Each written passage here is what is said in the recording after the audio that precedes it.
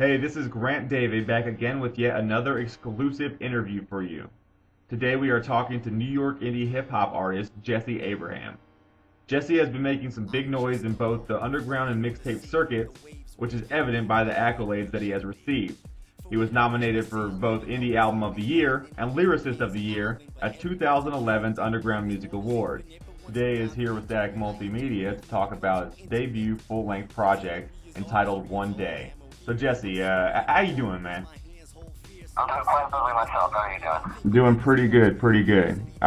So what have you been up to lately, man? You've been keeping busy? Yeah, absolutely. The album came out in June. I took a little breather for about a minute and a half and got right to it, working on my next album, which should be out early next year. So I'm enjoying the time, I'm enjoying the work, and I'm enjoying the energy in the future for sure.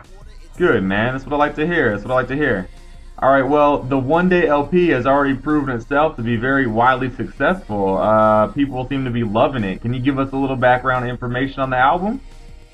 Yeah, absolutely. That was a project that I worked on for the better portion of 2010, and I consider it my first album. I put out, album-length projects in the past, like mixtapes and stuff, but One Day was really the first project that I released. I really felt like told a whole story. It really had like a complete arc to it, beginning, middle, and end. And I was really pleased with kind of the diverse range that I was able to approach that album with, in terms of the music, in terms of the content, in terms of the tone. I kind of value the multifaceted features of my persona as a human, as well as an artist, and I felt like that album reflected it well. So I was really pleased with the production. It was a blessing to have the features that I was able to get on the project. So overall, it's a very joyous occasion for me. And you already have the music video for the lead single, Spider-Man on Vitamins, out, which I saw and I love the video. I thought it was awesome. Cool. I noticed that in many of your rhymes you seem to incorporate humor. Do you feel a need to do this, or do you think it comes more naturally? And do you think that there is a direct correlation between the humor in your rhymes and the fact that you grew up in New York when hip-hop was just kind of blossoming and it was more fun, for lack of a better word? Yeah, quite possibly. To be honest with you, I don't really feel a need to inject humor into the music. It really happens quite naturally. Me as an artist is a very direct reflection of who I am as a person, and humor and levity are, obviously a constant in my life. At least I aim for them to be.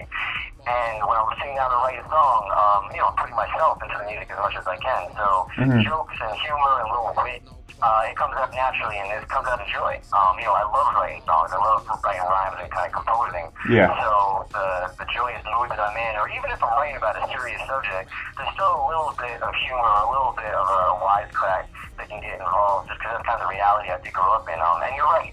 Hip-hop to me was an expression of reality and an expression of joy and of emotion and of energy. And whether it's positive or negative, I think there's still a levity we can find in all forms of expression. So I think that maybe as somebody who experienced hip-hop from its earliest moments all the way up to where it is right now, I'm definitely going to bring all 360 degrees of what it has to offer as a writer. Well, yeah, I think that your jubilant content is something that differentiates you from the rest of the pack, which I also feel is a good thing. Another thing that makes you unique is that I understand in 2006 you founded a tutoring company. How is that going? Are you still active in managing that? Yeah, absolutely. It was actually back in '04 that I founded that out here in New York. And yeah, we're 7 years strong. I'm still the managing director. Currently actually sitting outside of a student's house, doing about a half hour. I'll be going in to bother them in the middle of a beautiful August day. And give some SAT prep, because that's the reality of their lives. But yeah, it's definitely a big part of my existence. It's what pays for most of my substance, and it's a great passion of mine as well. I love teaching and working with kids. Yeah, well, what made you get involved in that? What made you want to do that? Yeah, both my parents were teachers, and I grew up with academia being pretty stressed around me, both as a student and as somebody who was interested in working with children. I was a babysitter, and I tutored a little bit when I was in high school. And when I was in college, as a part-time job, I worked for Kaplan as a SAT teacher. And that didn't last too long, because I really liked the whole big business feel of Kaplan. But once I got out of school, I had the opportunity to kind of form my own company. Working one-on-one with kids was really fulfilling for me.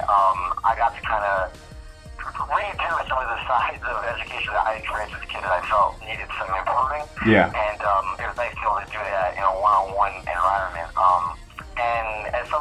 public communication in general, I felt like the opportunity to work with young people really directly is very fulfilling on a daily basis. Nice, man. That's definitely respectable. So, so what's next for Jesse Abraham? What are your plans for the future? You said that you're already working on the next album? Indeed I am. Actually, the last few weeks I've been in production canvassing mode, where I'm kind of reaching out to a whole wide breadth of producers and just trying to get my hands on as many different types of beats as possible. One day really was worked on for a long time, and this album that I'm working on right now is the first time that I've gotten to work on something from point zero. I have nothing right now. I have 0 songs, and I'm really going to mold it from the ground up. And I'm really looking forward to that, having this album be completely branded as its own entity. So right now, the project I'm working on, it won't be out in March, I would say, of next year. But between now and then, I'm putting together tours, I'm putting together shows. I'm working on a mixtape with a few other artists.